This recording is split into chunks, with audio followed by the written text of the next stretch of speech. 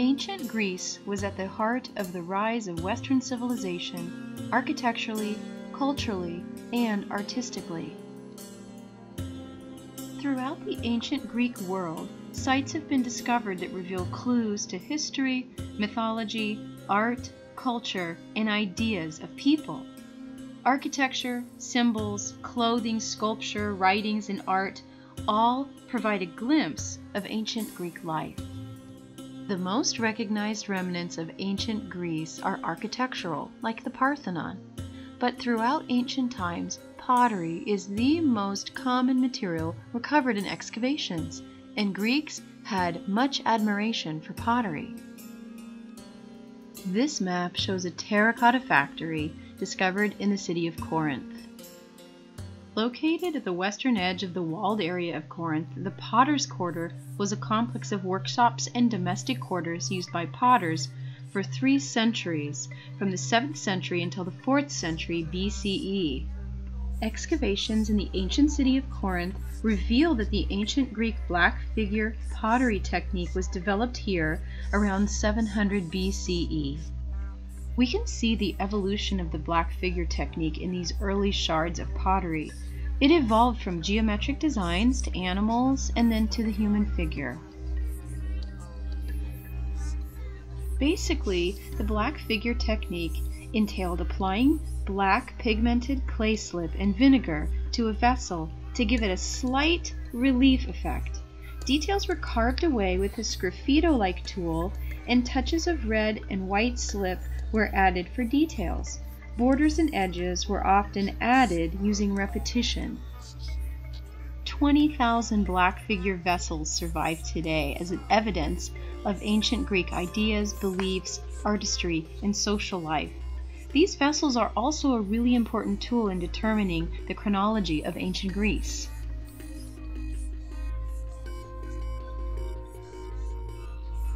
Artists take into consideration so many aspects of the past and the present when creating art with a personal connection.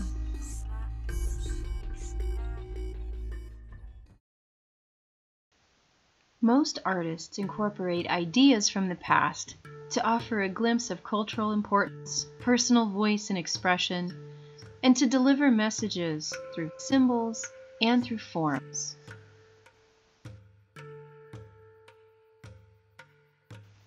As a ceramics artist and painter, I usually create a series of work around an idea or a theme.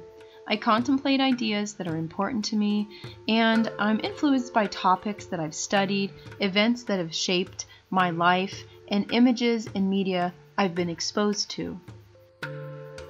I'm drawn to the way the Greeks told stories visually with pottery and then added solid glazed areas around those stories. I am also intrigued by what artists created that led to this advanced technique of black figure. The basic shapes of early Corinthian black figure pottery have interesting geometrical shapes that lend themselves well to modern designs on clay. I incorporate some of the Greek black figure techniques into my work just by blocking out the main shapes on each side of my design, glazing them solid, and then firing them separately. Then I concentrate on the actual design that I've blocked out. Similar to the Greek black figure design, I draw my designs with pencil or charcoal first, then I glaze them. It does take 3 coats, so it takes a lot of patience. And then I go and clean up some areas, and sometimes I feather them a little bit to make them soft. Then I go in and I add my layers of glaze to the shapes on the inside. So these aren't just shapes, it's actually ideas and topics and things that I consider in this series of work. For example, this series is the chromosome series, and so every project that I'm working on, whether it's a painting or whether it's a pottery piece, has a personal connection. The chromosome series explores the human connection to our 23 pairs of chromosomes. Each work is very different, nothing is the same. Everyone might have a similar concept or design, but I might add certain things. For example, in this part, I'm adding small dots of glazes, similar to the Corinthian pottery piece or fragment that you saw on the left there. So I am inspired by things that I see and connections with the past. This series also deals with a personal connection with the past because it deals with the 23 pairs of chromosomes that most people have, but the details in this pottery piece in particular also delve into the idea that not everyone has 23 pairs of chromosomes.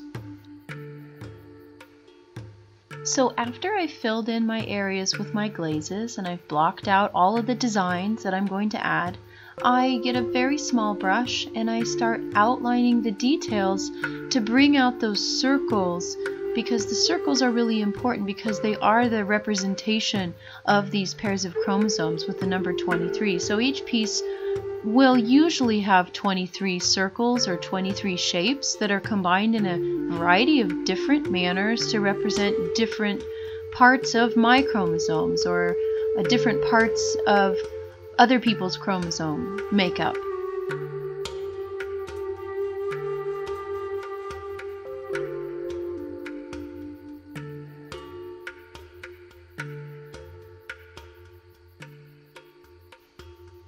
I use other techniques also. I don't always block off certain areas. Sometimes I'll block off the entire ceramics piece, and then I will paint on my designs directly without drawing them first. I find this has a lot of freedom, and I find it quite enjoyable. Sometimes I never know what I'm going to get, and I never know what the glazes are going to do if I'm trying new glazes like I am here.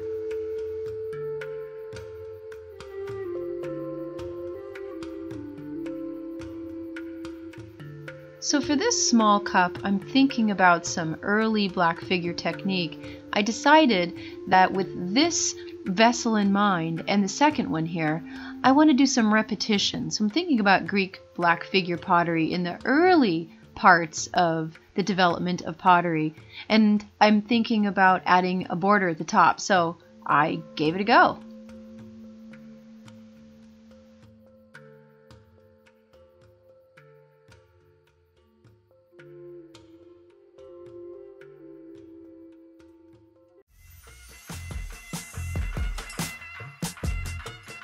I really enjoy using paper pattern techniques. So what I do is I take newsprint and I draw my shapes, then I cut them out. Then I take water and a brush and I apply my paper pattern to my clay piece. And here you can see that I'm smoothing it over with a brush. I'm thinking about the pottery from the Corinthian early era, and then I'm putting those paper patterns onto my vase that I've created. My next step is to draw on the areas that I'm going to block off where I really want to focus the viewer's attention onto my design.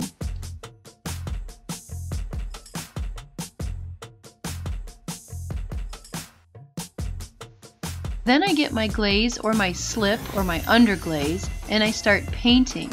This time I'm painting the area opposite of what I did before on the plate. I'm actually painting the middle area.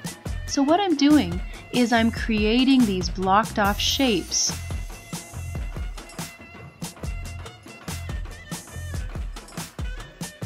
The reason I really like paper pattern is because it allows me to apply my design to the greenware stage of my pottery, glaze it, and essentially my design is completed and ready to be fired.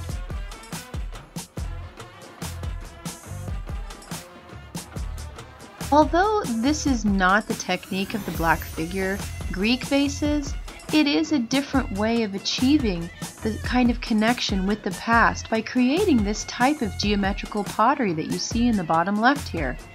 This is a method I use with my students, it's a method I use with my own work, and it's actually quite enjoyable. So the next stage is really fun.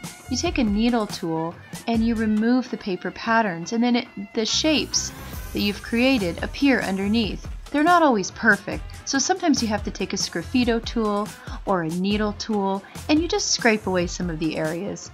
Sometimes that happens, the glaze seeps underneath, but that's fine. It's fixable.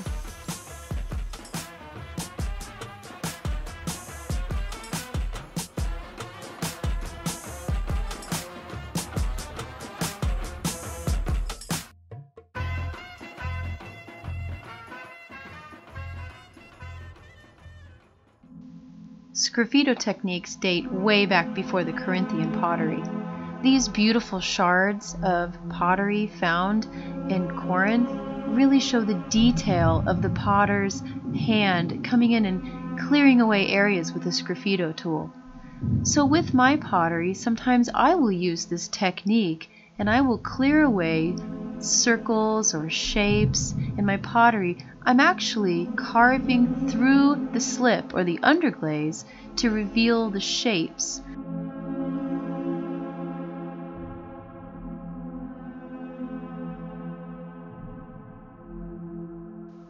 If you look long enough at this pottery, you can imagine the artist carefully sgraffitoing away these beautiful designs of this pottery.